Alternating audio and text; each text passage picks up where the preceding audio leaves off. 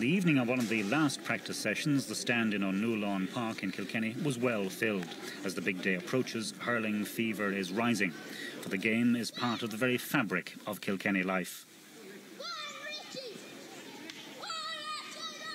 Kilkenny take to the field knowing that they are the underdogs, but they say that can be turned to advantage. The self-deception of overconfidence can be an insidious betrayer.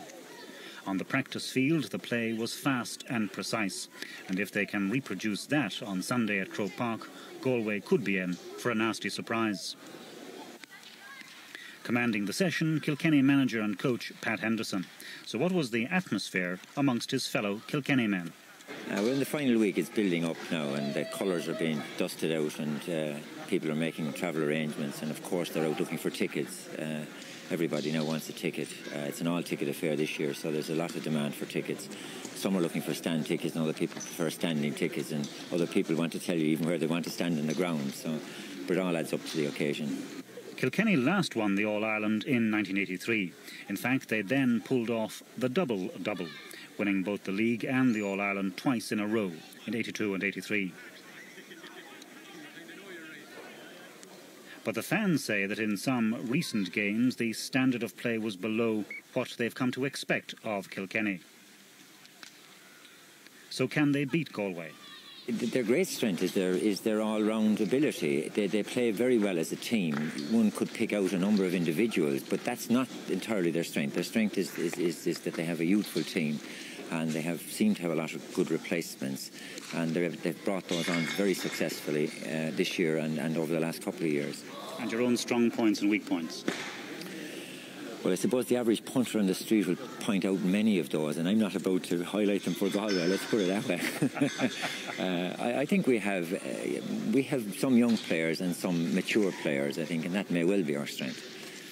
And the outcome, in your estimation? Well, we're predicting that if things run reasonably well for us, that we might just about shade it. But it'll be very tough and very tight this year. I think that all the years going in, Kilkenny would definitely rate underdogs, and deservedly so, on the performance to date this year. And that's hard for Kilkenny men to say.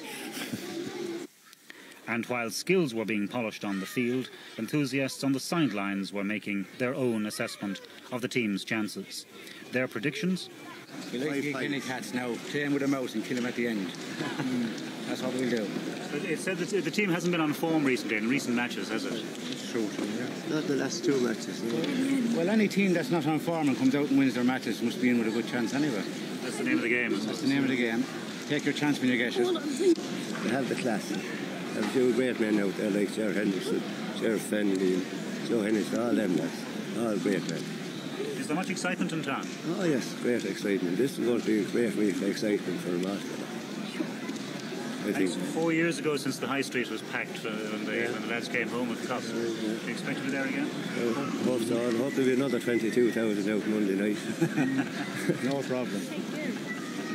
And casting his expert eye over the talent on the field, the man who holds more All-Ireland hurling medals than anyone else in the country, Noel Skehan, famed goalkeeper who now holds 9 All-Ireland medals. Can his successors on the field take the McCarthy Cup back to Kilkenny again? They're going in as underdogs, and that's the way you want to be going in, no pressure in the wide earthly world, so I think, I suppose, for what it's worth, it's the right way to go in as underdogs, So you feel they can pull it off, then? Oh yeah, I'm fairly confident, I think the Leinster Championship this year was as good as the Munster Championship, and Galway beat the Munster champions, and not be so much, but I reckon our team is as good as that anyway,